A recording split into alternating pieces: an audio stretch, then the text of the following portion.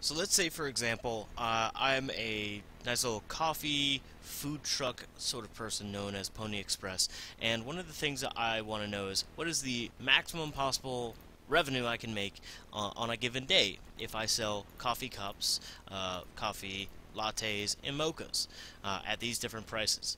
The problem is we're talking about physical goods, and that means that I have certain limitations. Obviously, I'm not going to buy an infinite amount of coffee cups. I'm only going to have 500 coffee cups. So collectively, I can only sell 500. But then I only have the materials for, say, a premium latte or a premium mocha. I only have enough materials to total sort of make 350 of those. And on top of that, I only have enough material to make, at most, 125 mochas. So I can't just say, oh, let's just sell mochas all the time. So what can I do? Well, this is actually where the solver option can come into play, because it allows us to have a little bit more control than something like the GoalSeek. So how do I do this? Well, I have first installed solver and I click on it. This is going to pull up a nice little objective for me. What is my objective? To change what value? In our case, G4, our total revenue. Now I can set it to be the maximum, the minimum, or the value of, but in our case, we'll leave it as max. But now we get into changing what variables. Well, this is actually where cups sold needs to come into play. Obviously, this is the variables that are going to change. And so I hit D5. But as soon as I hit D9, notice this changed. That becomes very annoying because, well, I need all three of these guys. So what can I do? Well, I can hold down the control key. I can click on D9.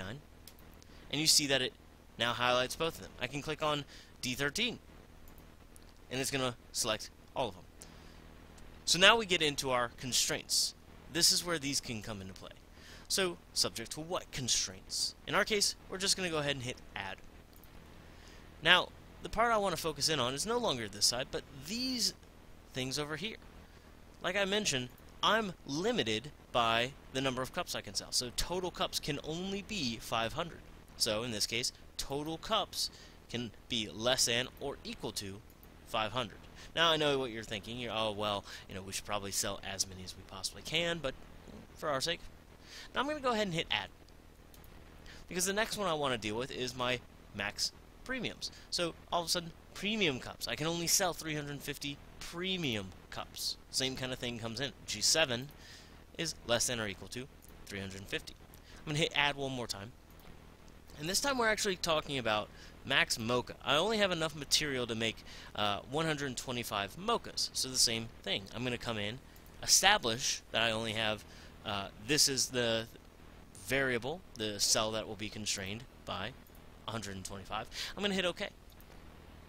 Now all of a sudden, I've built out my constraints, and we could go through this song and dance of selecting a solving method. Luckily for us, we'll go ahead and just leave it at GRG nonlinear, but you can see we have different options that we can play with.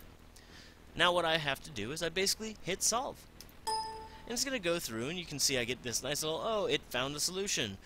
I need to sell 150 normal cups, and 225 premium lattes, and 125 premium mochas. Again, that was my cap. I can only sell that many mochas, so then it became this sort of song and dance. And so, all of a sudden, I can see that I can list those out, and my total revenue suddenly is $918.75.